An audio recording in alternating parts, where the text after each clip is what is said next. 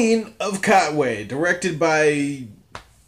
what's her name again? Mira Nair. I'm gonna butcher some people's names in here. That's just a fact of life. I apologize if I butcher anybody's name in advance. It's a Disney movie based on a true story. It stars Lupita N'yongo, David Oyelowo, Medina N'yongo. I told you I was gonna fuck up somebody's name. I'm just gonna call her Fiona, because I feel like I've already fucked up her name enough. It's a true story based on this girl who lives in the slums of Africa with her family. She gets introduced to the game of chess. A coach, played by David Oyelowo, is teaching this group of kids how to play chess. And so she's like, oh, okay, that looks like fun. I want to play chess. So she starts playing chess, and then she starts getting good at it. And then she starts getting insanely good at it, to the point where she can predict somebody's moves 8 moves in advance. She just becomes the Jimmy Neutron of chess, essentially, in Africa. She starts entering her and the rest of the kids into these tournaments, into these competitions. Her goal is to become like the grandmaster of chess. So this tells the story of how a girl from a bad place in Africa became one of the best chess players in the world. After watching this movie, I might have to crank out that board and get back on my chess bullshit. Really. It's that good.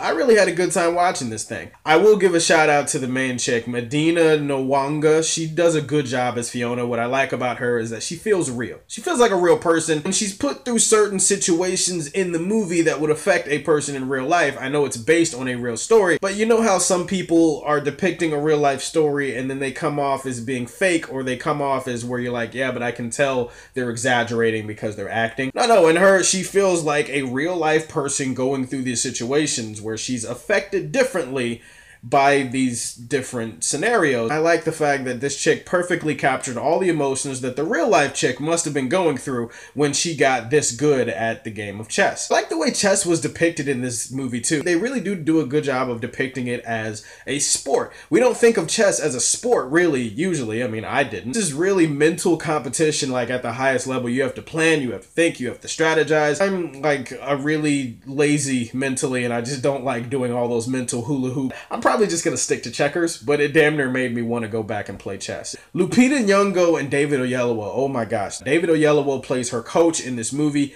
Terrific. He's terrific in this movie. He has his own story too. He has his own life outside of just teaching these kids, but you really feel how important it is for him to like get these kids an opportunity to go above and beyond their settings and their locations. Lupita N'yongo though, holy shit. She is amazing in this movie. She elevates the movie above the cliches. And yeah, it's a sports movie, so there's gonna be cliches, duh. She was brilliant. She was absolutely brilliant. She plays the mother of...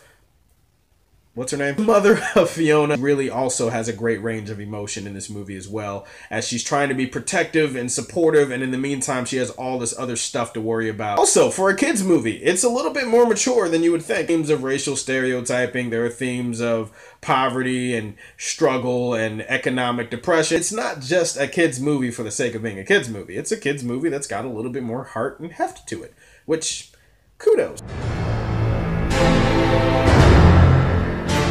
The issues that I have with this movie are really more like nitpicks. They're not like huge issues. The movie is predictable. It kind of feels weird to say that a real life story is predictable, but hey, maybe that just means real life is kind of predictable sometimes. You can pretty much tell how the movie's gonna go. You can pretty much see the rise, the fall, the return, the pitfalls. You can see it happening from a mile away. In that, the movie's a little bit cliche. Not a huge issue, just a nitpick. You just can't really watch the movie without going, yep, I know exactly how that's gonna go.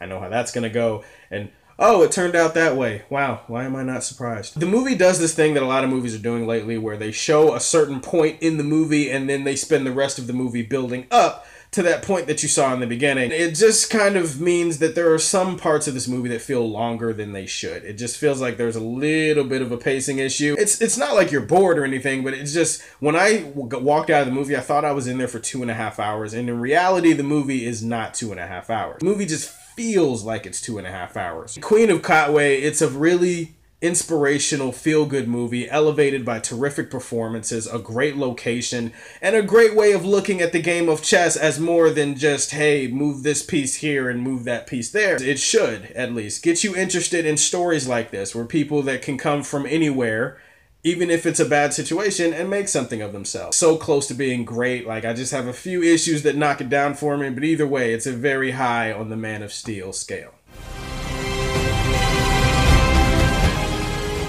Alright, that's my review of Queen of Katwe. Stay tuned. I will have my NFL reaction video up tomorrow sometime. Enjoy, like, and if you like, subscribe. It's pretty simple. Talk to you guys later. As always, if you like what you see, tell me how you feel, and stay tuned to hear more from the Man of Steel. Peace.